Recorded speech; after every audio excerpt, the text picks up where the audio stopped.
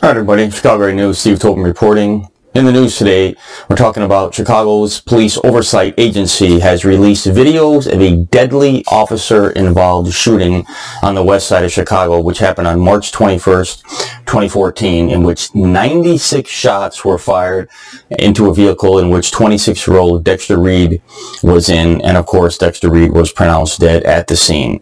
The shooting occurred around 6 p.m. on March 21st at the intersection of North Avers Avenue and West Ferdinand Street.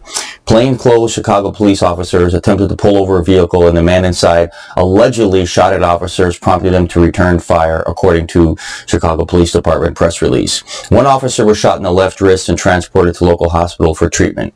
No word on if he was shot by the deceased or another CPD gunfire. It is not clear whether the deceased, Mr. Reed, knew the individuals surrounding his vehicle were in fact undercover CPD or potential carjackers, nor is it entirely clear if in fact Mr. Reed actually fired upon CPD.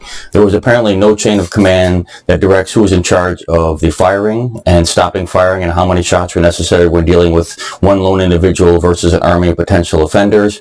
And according to news releases from CPD, it appears that at least one, possibly more, of the police officers on site actually went ahead and emptied the magazines for their guns and then went ahead and reloaded and continued to fire.